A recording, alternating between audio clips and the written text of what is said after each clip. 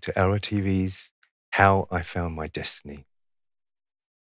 This is a series where we have profound conversations with a variety of inspiring guests that share their personal and their very unique journey into the ultimate of destinations, the home of divine love, His Divine Eminence, Gohar Shahi. And these journeys are often very emotional. And tonight we have a very special edition of How I Found My Destiny. And those blessed to watch on YouTube Live and Facebook will very much enjoy this incredible event. And I'm incredibly honored and privileged that I'm hosting the program that a world exclusive where we will find the ultimate journey to the destination, the whole account of the ultimate path to the destination of a very special person. And this person is none other than the representative of His Divine Eminence, Gohar Shahi. And we have been so excited and so thrilled because I can certainly vouch for the character of the Sufi Master, that his life is about projecting the life of His Divine Eminence, Gohar Shahi. And he doesn't project his own personality. So to share this journey with us, to give us an insight and inspiration for our own personal journey, we're very grateful and thankful for. So I would like to introduce the man of valor, the Universal Federation peacekeeper, author, poet, and speaker, the spiritual revivalist, Sufi Master Younus AlGohar. Thank you so much. So, thank you very much for taking time out of your very busy schedule to join us this evening. It's my pleasure to be here talking to you. It's wonderful for you to be here. So, Sufi Master, if we can please journey back with you to your childhood, if you can give us an insight into your beginnings. I was born in Karachi, and my parents had a boy who died before my birth. His name was Ismail. He was 1.5 years old. So when he died, my parents were heartbroken. And my father was always sad. And he started visiting different saints. And he would always go there and pray that I want another son. And if God gives me a son, I would dedicate him to God. So I was born, and when I was 5 years of age, I would often look at the sky and I would call upon God. God, where are you? I want to see you. And there would be no reply, obviously. And then I started playing cricket. I would play cricket all day, at least 10 hours, 12 hours a day. And with the passage of time, I became really religious, in a sense that I would regularly go to the mosque 5 times a day. Yeah. And I wanted to see Prophet Muhammad. My mother would always talk about Prophet Muhammad. She would always say, "Oh God, all I wish in my life is to see Prophet Muhammad. So please let me see him before I die." So I grew up, listening to my mother's prayers. Yes. So the interest of being able to see Prophet Muhammad grew in my heart as well. So I heard from somewhere that if you love somebody, you should never forget them even for a second. Right. So I adopted saying the name of Prophet Muhammad every time, with every step I would take. Every step I would take. I used to go to a local mosque 5 times a day. But the yearning of seeing the Prophet was still there. The thirst didn't seem to be quenched. Yes. And I carried on being a regular goer to the mosque for some time. And then I bumped into different denominations within Islam, and I was really confused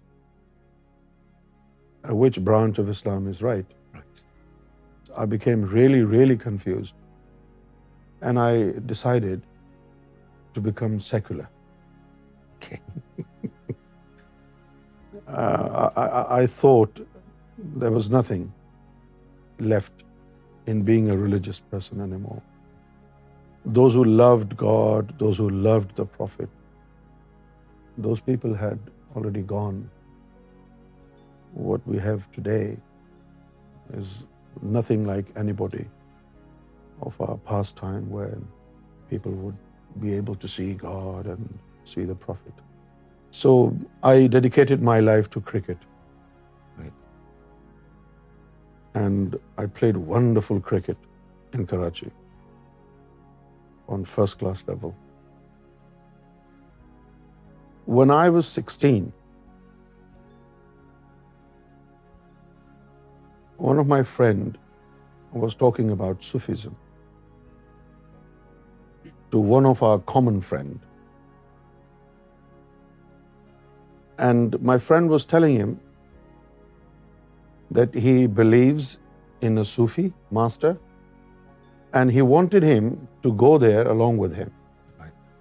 But he was not willing to go. I really pitied him that he had been trying to convince him for the past 2 hours, and he didn't seem to be convinced. Yeah. So I offered him, just to please him. I said, okay, I would come with you. And I went to see the Sufi Master with him. And the moment I looked at His Holiness Gohar Shah's face for the first time in life, I felt I was lost. I couldn't take my eyes off from the beautiful face of the Lord. Wow. I was just staring, literally. Mesmerized. Wow. I was hypnotized, mesmerized. I was sold. And there was no conversation yet. No. And I was looking at Sarkar's face, And I realized in the middle somewhere, Sarkar looked back at me. And I still remember it was like this. Sarkar looked at me like this.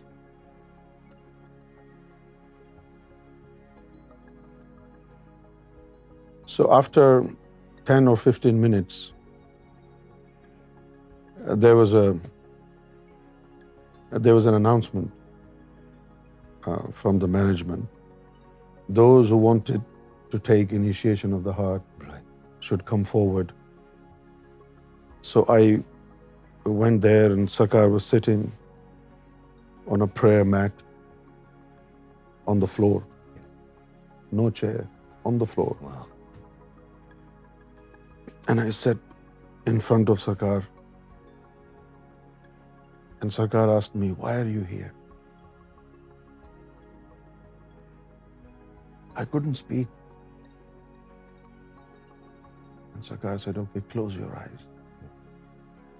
I closed my eyes. And Sarkar said, "Say Allahu, Allahu, Allahu, Allah."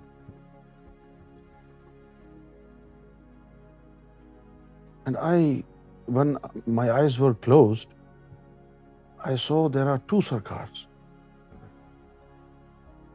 One Sarkar is sitting on the floor on the prayer mat and initiating my heart. Another Sarkar is standing by Sarkar. And I was really shocked. My eyes were closed, but when I opened my eyes, I saw the same thing. And Sarkar is talking to me, and I'm looking on the right side of Sarkar, where another Sarkar was standing. And Sarkar smiled. And I went back home. When I was going back home, I heard Allahu, Allahu. And I enjoyed it. But I didn't realize where it was coming from. Then suddenly, when the sound of Allahu, the volume of the sound abruptly increased, and my entire body was beating with Allahu, Allahu, Allahu, Allah. I was so amazed. My gosh. My friend told me only the heart would say it. But what is this? My entire body is saying Allah. Wow. Amazing. Entire body. And then I was walking towards my house, and I saw the Prophet's mosque, Masjid Nabawi, which is in Medina. The entire mosque was floating in the air in front of my eyes. And first came a gold plate. And Muhammad was inscribed on it in beautiful words. Muhammad, gold. And it started to glitter and shine like the sun. And a beam of light started to come out of that gold plate. Gosh. And it started going into my heart. And then came another plate. Wow. It said Ali. And the beam of light started going into my heart. And I was literally flying in the air. I was walking on air. And this was the first day. This is the first day. Wow. Gosh. First day. Only 1 hour after Sarkar's meeting. So I went home. I sat on the chair. The chair started saying Allahu. Oh my God. I was walking on the floor, and the floor was saying Allahu. It was strange. Amazing. So that was how I met Sarkar Gohar Shahi.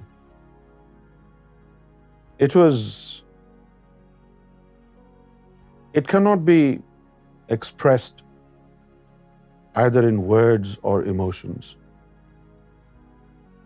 That was something that the mind cannot gather. We cannot do justice with how we were blessed by Sarkar Gohar Shahi. And I was only 16. You were 16 at this time. Oh. And then, after a year or so, I was, there used to be different gatherings, Sufi gatherings, organized by followers of Sarkar Gohar Shahi throughout the city. And Karachi is a cosmopolitan city, a big city. Big city. And I would go everywhere on foot. I would walk all night. And in the morning, I would return home. And when I would return home, my father would beat me up. He beat me up a lot. One time he pushed me from the wall, and I got fracture in my elbow. And then one time he put all on the floor in the shop red chili, crushed red chili, and he tied me up with rope and asked me to sit down. First he put a gallon of kerosene oil on me, kerosene oil, and then red chili, salt in my eyes, in my ears, in my nose. And he then held my head and started banging my head against the wall. I had 11 stitches in my head. It was terrible times. And then one day, my father's elder sister came to our house. I put Sarkar's picture in my room. So she said, "Whose picture is this?" And I said, "This is my master's picture." And she said to my father, "If you do not remove this picture, I will not step in your house." So my father was about to remove it, and I quickly went there and I grabbed the picture. And my father said, "Either you leave this house or you remove the picture." So I said, "Okay, I will leave the house." And when I left my house, I only had Sarkar's picture as my entire belonging. I still remember it was night time. I was holding Sarkar's picture against my chest, and I was walking outside, kicked out home, and I was walking.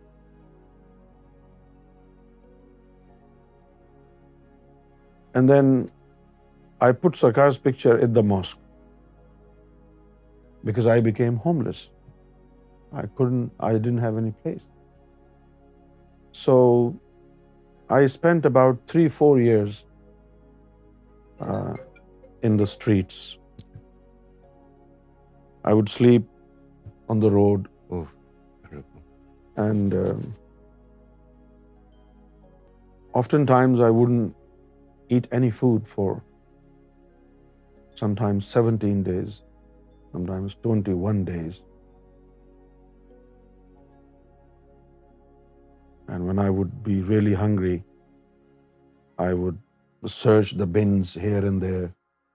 You know, people who throw away leftover food. Sometime I would find some piece of chicken or burger from the dustbin and I would eat it. But that time was like you go for surgery and they give you local anesthesia. So I literally came to the street, but that was the time when Sarkar Gohar Shahi started to train me spiritually.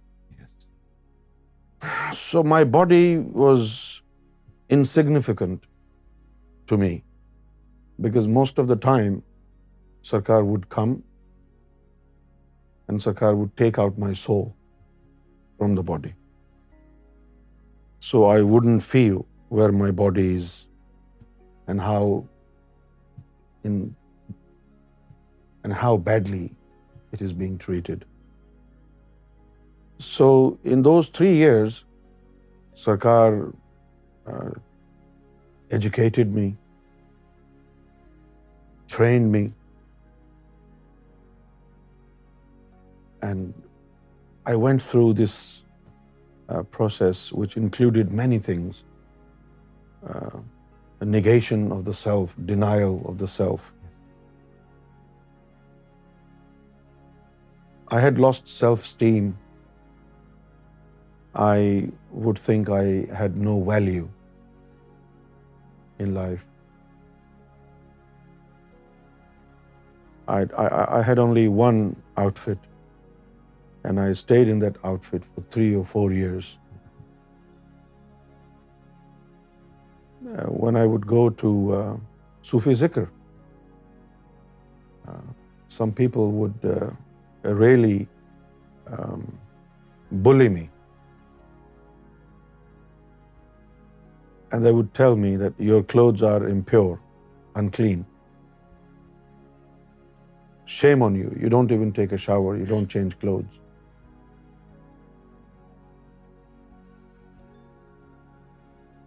And I would just cry. I didn't want to tell them that I don't have a house.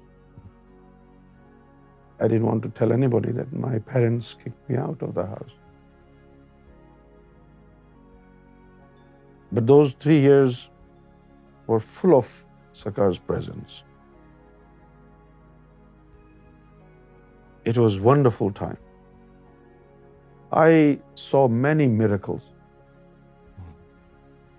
in those 3 years. Yes. There were riots in the city in those years. People would carry guns and they would shoot in the street. And, I would be sleeping on the footpath, on the sidewalk. Yes. And when I would wake up in the morning, I would find 10, 12 dead bodies over me. I would see bullets flying in the air. Bullets piercing through bodies, heads of people sitting next to me. Only Sarkar knows how I survived. I have seen death as close to me as this hand is.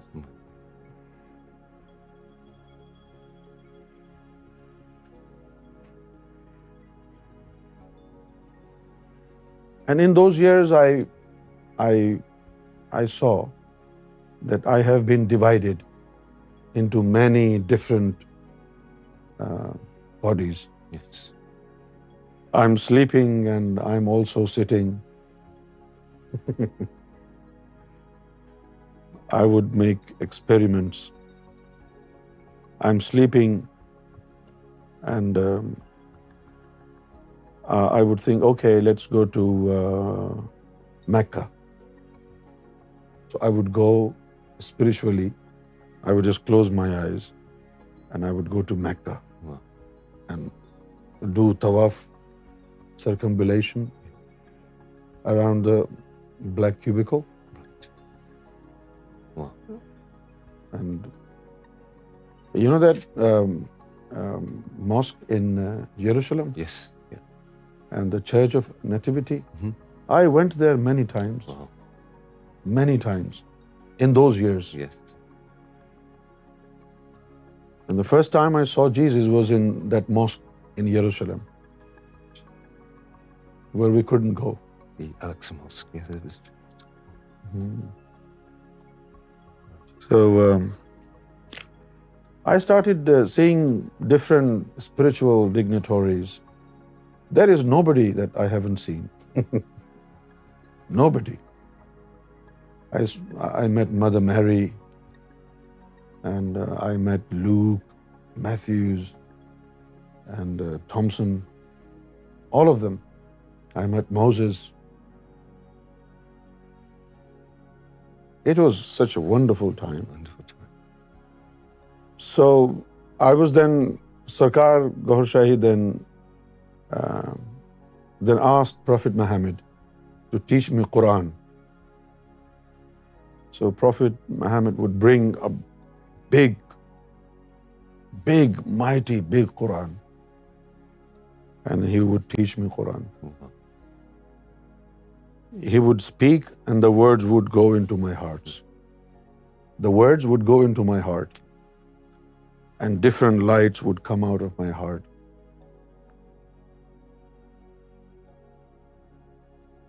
So those 3 years were really wonderful. And then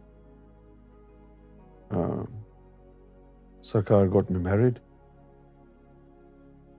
and I came here to UK about 30 years ago. 30 years. And one day I was just sitting at home, and I said something, and I realized, oh, I spoke the way Sarkar does. This is not my voice. This is Sarkar's voice. How come? I got really scared. And I called Sarkar on the phone. Sarkar picked up the phone and started laughing.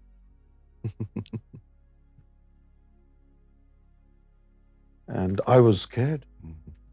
I said, Sarkar, how are you? I want to tell you something. And Sarkar is laughing. Sarkar, something happened. I want to share it with you. And Sarkar is smiling and laughing. Sarkar, there is something really important that I want to share with you. And Sarkar said, I know. I know. If it was my voice, do you think I do not know? Wow. If it was my voice, do you think I do not know?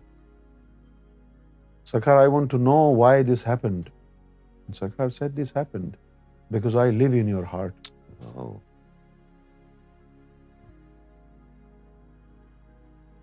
I cried a lot. And then oftentimes,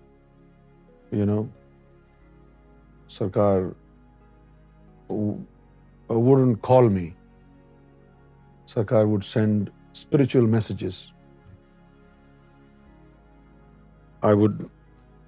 My heartbeats would rise, and I would see Sarkar's name is flashing on my heart. And then I would hear Sarkar's voice. Okay, do this, go there. So initially, in the early days, when this started happening, I would call Sarkar on the phone, and I would explain to Sarkar what's going on. And Sarkar said, yeah, that's true, but don't call me. There is no need for you to confirm. I know this is happening. Yeah. So then, after many times I heard Sarkar's voice. I had secretive conversation, a spiritual conversation with Sarkar, and I confirmed it with Sarkar. And then I let go of it. I said, okay, this is fine now. I would be sitting alone, and I would see Sarkar is sitting also. Sarkar would talk to me. Sometimes I would speak, but it wouldn't be my voice. It would be Sarkar's voice. And I would hear it the way people heard it. यानी मुझे भी ऐसे आवाज आती सरकार की जैसे लोगों को आती. Same way. But one day, Sarkar came to England. Sarkar was sitting in a room next to my room. It's like behind this wall is Sarkar's room and we are sitting here. And Sarkar's voice started coming off my throat. Now, Faisal and Murtaza, they were really shocked. Because they used to think that Sarkar comes spiritually and speaks through him. And this is how Sarkar's voice comes out of his throat. This was their concept. That Sarkar comes spiritually, enter in his body, and then speak through him. But now Sarkar is sitting there. How come Sarkar's voice is coming from his throat?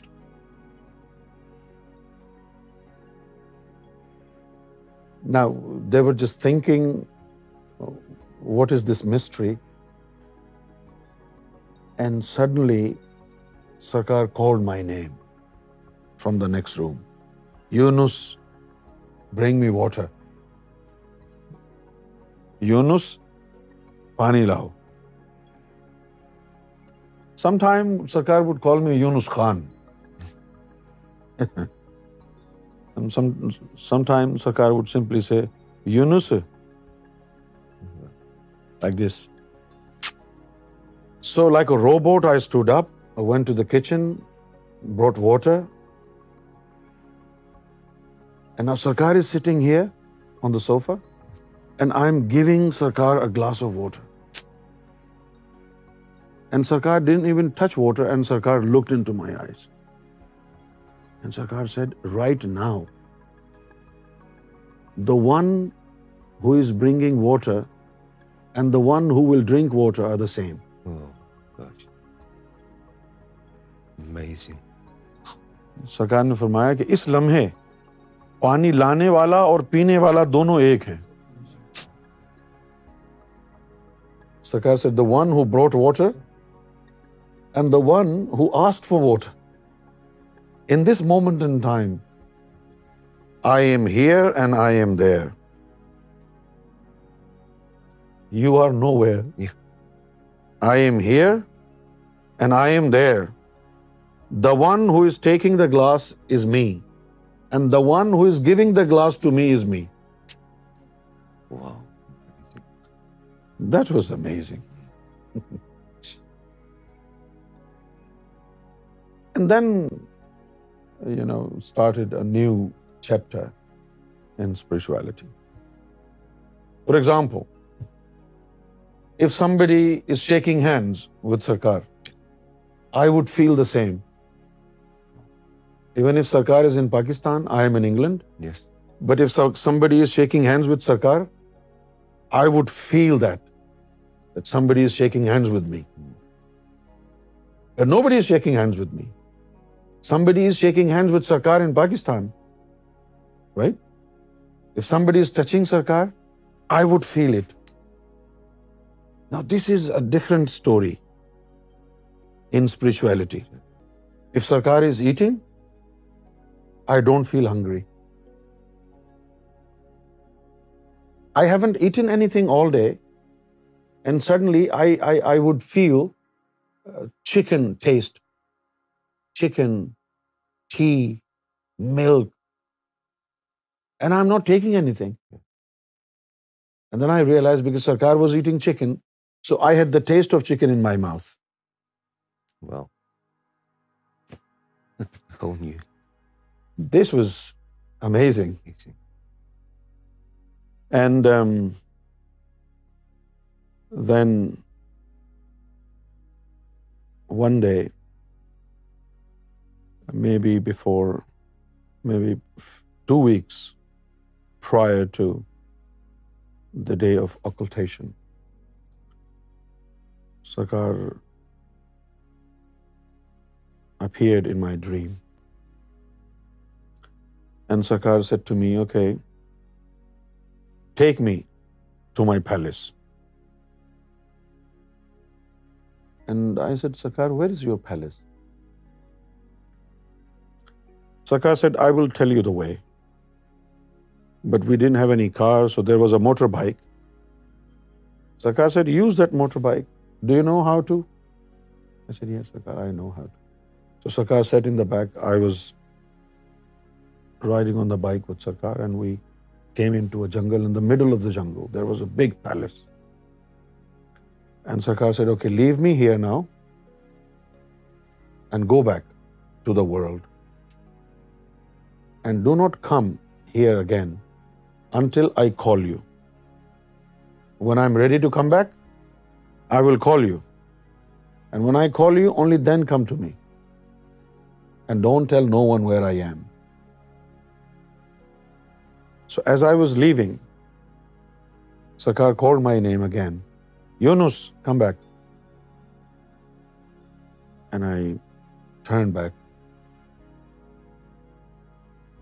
And I saw that Sarkar was standing like this, open arm. And Sarkar said, you forgot to hug me.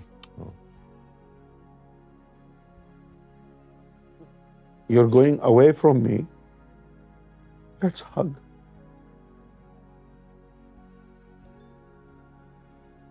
So I hugged Sarkar.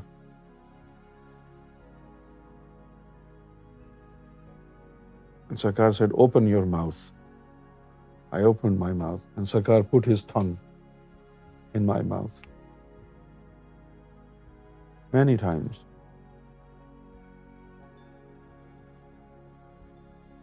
And then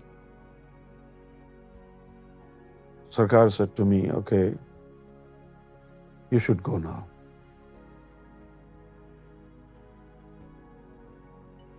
I will call you. Right? I will call you. And when I call you, you come back. And a big tear came out of Sarkar's eyes.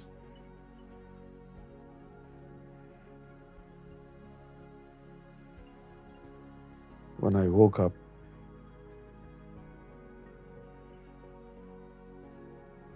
I immediately went to see Sarkar. But I couldn't see Sarkar. So Nasir and his mother, they went inside. And Sarkar, they explained to Sarkar what I saw in my dream. And Sarkar said to them that I am appointing him on a spiritual mission, on a duty. So I purified his tongue.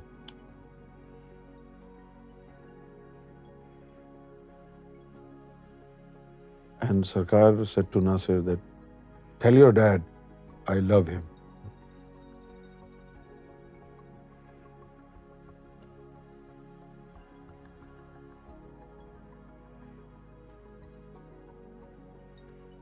So I never wished anything in my life for except that I am always with Sarkar.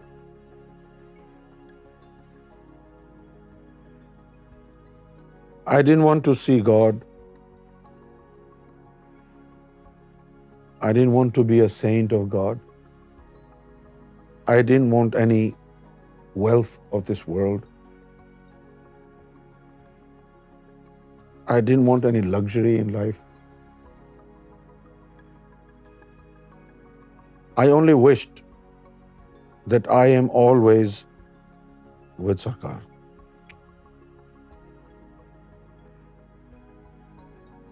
And Sarkar says to me, I am always with you. But I don't even find myself. Sarkar says, I am always with you.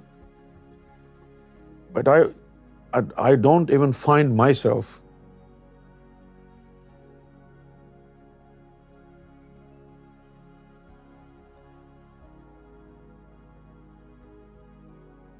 I don't feel myself.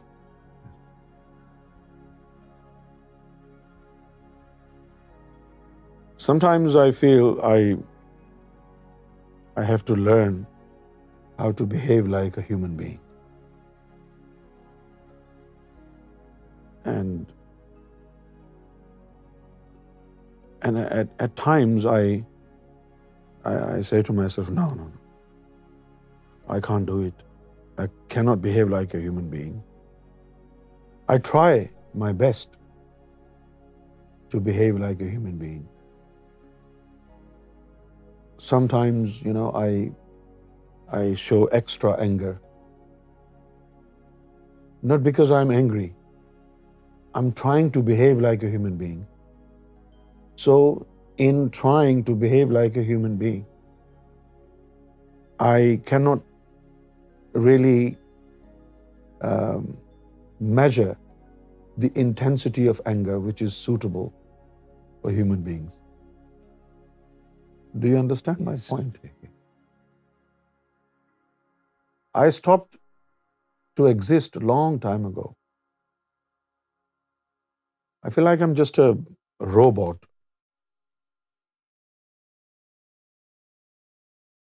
And I don't feel hatred for anybody.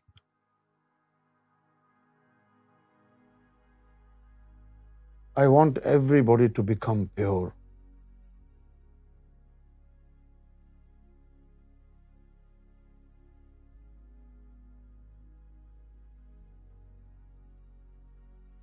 I feel pain of everybody. But I don't feel my own pain. Really, honestly. Yes. So that was So then the mission of love started for you, and you realized that a platform needed to be made to propagate this divine message to the whole world, which you've been working tirelessly on. Then we met you. We met Brother Steve. And I knew from the very first day and that Brother Steve was a special soul, one of the souls of Lord Jesus Christ, the elite soul, which was picked up by Lord Jesus Christ. So I concentrated on your heart. Every day I would close my eyes and concentrate on your heart. And maybe you do not know, but you are perfect in sainthood now. This is Sarkar's karam. It's The blessings of the Lord. And now we have to take this mission to every single corner of the world, to every single soul. When you become a Sufi, you cannot be confined to one religion. Sufi belongs to God. So when you become a true Sufi, the entire creation of God is your community.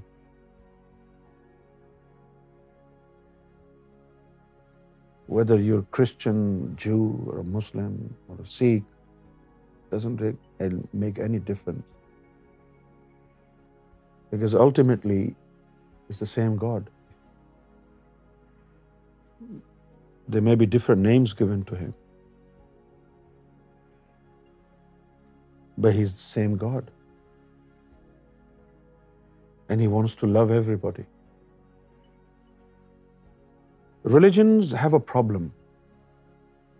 Even at the time when these religions were established, religions are very limited. Their approach is limited, their knowledge is limited, their, the entire parameters, it's all nothing but limitations. In spirituality, Sufism, there is no limit. And it is relatively less complicated than religions. Religions are practices that your bodies follow. Spirituality is everything to do about your souls, enlightenment of the souls, the truth. It is about reflection of the truth in the mirror of your spirit.